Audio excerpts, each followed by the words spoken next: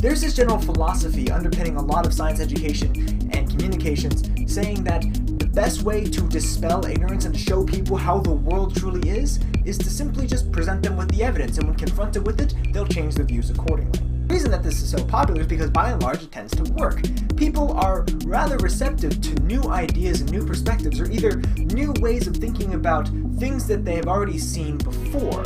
People are rather interested in how the world works, and if you provide them with that information, they tend to accept it pretty readily. But there's a reason why I say by and large and throw in the caveat that people tend to.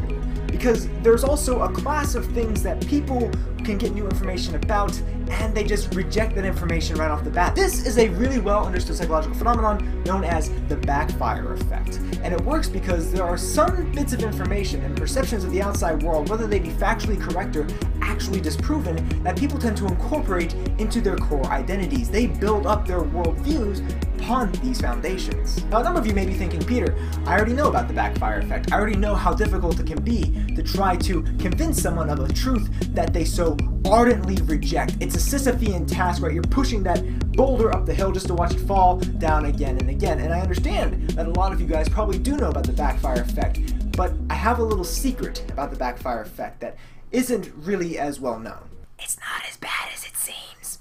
As you probably guessed by now, I'm not actually going to be discussing the backfire effect itself, because that's not what's concerning to me.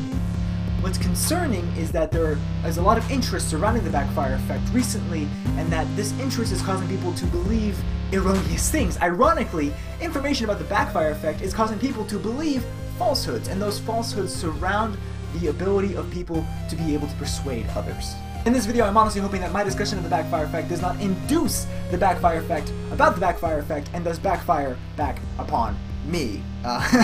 Try saying that 10 times fast. It took a few takes, I'll tell you. Most of the current interest in the backfire effect can be directly traced to a comic produced by Matthew Inman, aka the Oatmeal, titled "You Are Not Going to Believe What I'm About to Tell You." I'm not just saying that speculatively. The comic was uploaded initially on May 2nd. You can see by the Google Trends data that interest of the backfire effect just skyrocketed around that point. So if you've been seeing a lot of your friends on Facebook talking about the backfire effect as if they're seasoned and trained psychologists, it's probably because they've read the comic. And I just want to emphasize right here and now that there's absolutely nothing wrong with that. I think it's fantastic that we have a number of different ways on the internet that people can learn new things, such as, the comics by the Oatmeal, or by blog posts, or by YouTube videos. And I have to tell you, as somebody who studies political psychology and the numerous ways that partisanship impacts our cognitions, that I found this to be absolutely awesome. I first read it for the first time, and I just wanted to blow it up and put it in a poster and put it in my office somewhere. So again, I want to emphasize that there's nothing wrong with the comic itself. In fact, it's a wonderful first step into understanding the backfire effect and all of its many nuances. But that's the thing. It's a first step. And a lot of people are taking this information and then kind of coming back with a really pessimistic view upon life and in terms of the ability to be able to persuade others of things that are objectively true. They take the backfire effect to mean that there's no way we can actually convince anybody of anything. It has to come from within themselves. In fact, I've already seen commenters on the internet disengage from otherwise fruitful debates or discourage others from even engaging in the first place because they believe that any conversation between dissimilar individuals is just ultimately going to be fruitless. There's a certain amount of truth to that claim. Most of the literature on persuasion argues that it's not the people who firmly believe X or who firmly believe Y who are apt to change their minds.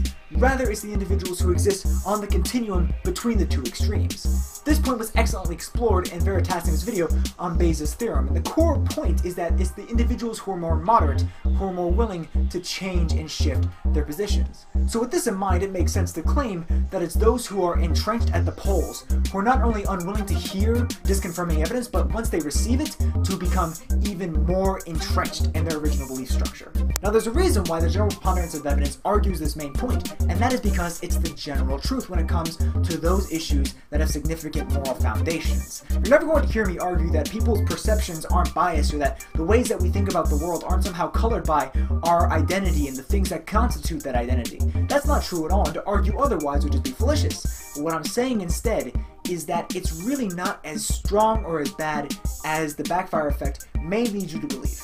For one thing, this conception holds that people who are placed at the poles are incapable of changing their minds or being persuaded, and this simply isn't true. Take, for instance, the daughter of the head of the Westboro Baptist Church, who grew up believing that homosexual acts were detestable and that homosexuals themselves were, damnable and just subhuman. However, she became exposed to gay individuals and came to realize that they were really no different than the rest of us. This was a gradual transformation, but a profound one nonetheless. Or take, for instance, a study demonstrating that having a transgendered individual go door to door and discuss LGBT rights in a non-confrontational, non-judgmental fashion was able to reduce prejudice and increase sympathy for their cause.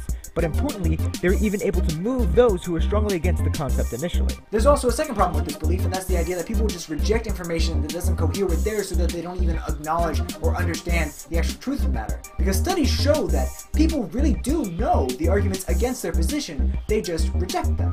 This phenomenon is observed readily, although not exclusively, with conservatives and climate change. If you were to ask a typical American conservative whether or not they believed in climate change, they are not particularly likely to say yes compared to an American liberal, especially if they are less scientifically literate. But unlike the typical liberal, who become more likely to agree with climate change the more scientifically literate they get, conservatives are actually less likely to agree with the notion with the more they understand about the science. This may be hard to believe, but it's actually a good thing that people are rejecting information once they've come to acknowledge it and understand it, then they're just doing it out of hand. In fact, research finds that the ability to acknowledge why experts believe something despite not being predisposed to it oneself can be a formative step towards eventually coming to that belief as well. The backfire effect, as well as the endeavor of persuasion more generally, is all about how you frame things, how you present information, and how you engage in the discussion.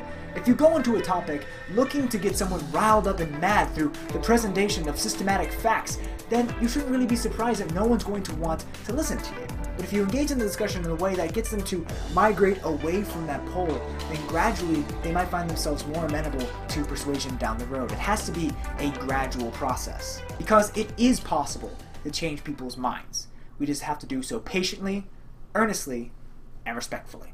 What do you guys think about the backfire effect and about the psychology of persuasion more generally? Because again, it's not that the backfire effect isn't a thing or that there aren't challenges ahead, it's just that it's not as daunting or as impossible as some of the more naive and pessimistic perceptions of these concepts would have it. So let me know what your guys' thoughts are about this or about anything else down in the comments section. I'm looking forward to reading all of them and answering a few from the next office hours. Links for everything, as always, will be down in the doobly-doo, as well as for the link for the Facebook, the Twitter, and the blog. And if this is the first time you guys are hearing about this, yes, we have a Facebook, Twitter, and a blog. I look forward to seeing you guys out there. I hope you guys enjoyed this video, and if you did, I hope you'll consider giving it a thumbs up, subscribing to the channel, and maybe clicking the bell to get notified when more content is uploaded. As always, thank you guys so much for watching. I'll see you next time.